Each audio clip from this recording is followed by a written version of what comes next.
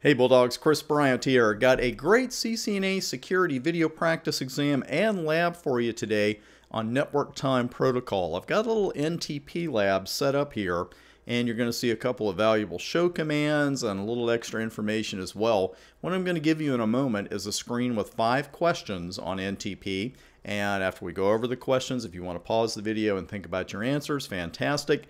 And then we'll go straight into the Cisco routers that I've got set up here with NTP running and check some of these answers. So let's go ahead and hit those questions. First off, you got to know this one. What port does NTP use? Because if you put an ACL up and all of a sudden your NTP is gone, you better know which port you need to allow. Secondly, by default, what stratum level does a Cisco router take when NTP is enabled and NTP is synchronized? Third question, what stratum level will the router take if NTP is unsynchronized? Fourth, name the 2 main NTP verification commands. We'll see both of those on the live routers. Plenty of good information there. And fifth, what significance does the address 127.127.7.1 have in NTP? And I know it's a loopback. That's not a good answer. Nice try. But we need to know exactly where that address comes into play in NTP. We're going to hit the live rack in just a minute. Just want to give you a quick update here on our pre-sales event for the CCNA Security course. And it's just the initial response has just been fantastic. Come on out and join us. My online video boot camp, this is not a misprint, it is $39 when you use the coupon code Bulldog68. All videos are going to be fully downloadable, and you can start watching the videos today. I've actually got that right on the screen for you.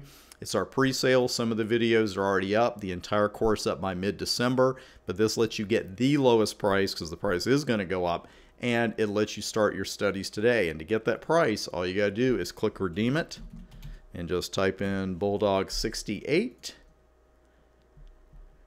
And there you go. You save 68% and your final price is $39. So come on out there and take a look. If you want the DVD hard copy study guide combo, that is only $97 for both. It ships in mid-December 2012, and I'll give you that same online access for free. You can only get that at our website, thebryantadvantage.com/appletree.htm. So let's get to today's questions, or actually answers. And we'll start off with the first one. What port does NTP use? UDP 123. It even all rhymes. That's as good as it gets. NTP uses UDP port 123. Now, what I've done in our lab is I have one router configured as an NTP master and another one as a client of that master. And let's take a look at the master first, because I want to show you what stratum level a Cisco router takes by default once it's enabled and synchronized. And by default, that is going to be the wrong one. There we go. Router 3 is our NTP master. And the 2 commands I was referring to as far as the verification commands, show NTP status and show NTP associations. These are really important commands to get your basic troubleshooting information.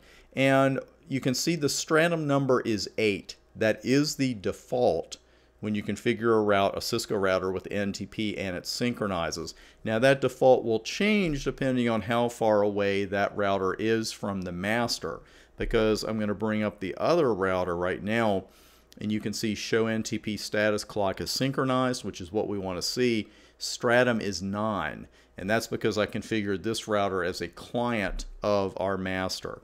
So that default again is 8.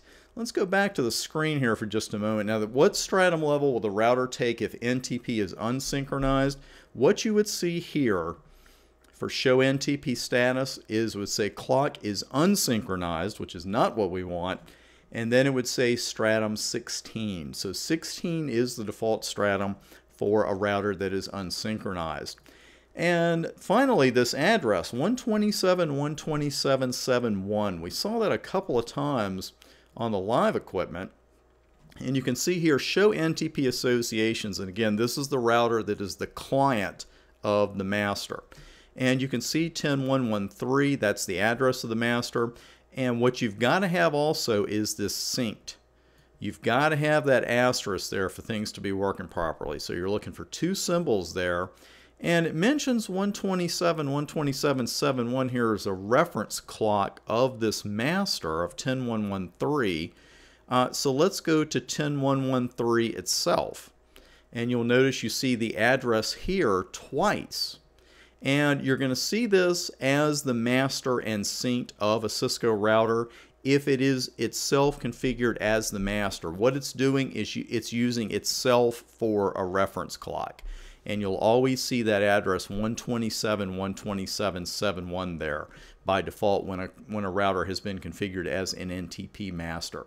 So let's take a look at those answers one more time.